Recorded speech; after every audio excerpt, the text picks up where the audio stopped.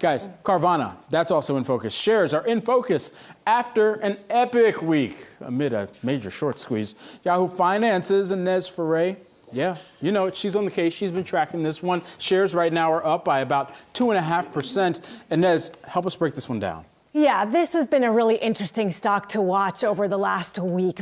But first, let's back up for a second to talk about what short selling is and what a short squeeze is. So short selling is when investors, for a fee, will sell borrowed shares with the help of a broker, and they agree to replace those shares by a later date. That means that they're covering their positions. Now, short sellers are betting that those shares will go down in price, and that spread to the downside would be their profit. A short squeeze is when a stock rises and shorts cover their positions, buying back shares at those higher prices, literally getting squeezed out of their positions, and that's what creates that upward movement in the stock price. Now, we saw this happening with Carvana, where Carvana's price moves, and this is a quote from our friends at S3 Partners, Carvana's price move has made it one of the most squeezable stocks in the U.S., with a short interest of 67% of the float. The float is the number of shares that are available for trading, and short interest really gives you a sense of how investors feel about a stock, that they believe that the stock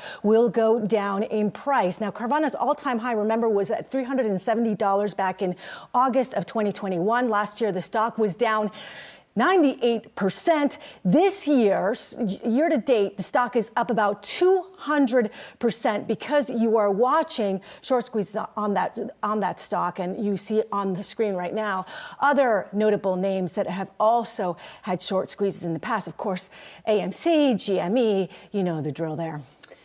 So what are the other squeezable stocks that maybe could be? I mean, Carvana, you know, is not alone. We have seen this happen with some other companies, some of them you just mentioned. Right, exactly. And usually these are companies that are facing challenges, and so investors are betting that share prices will go down.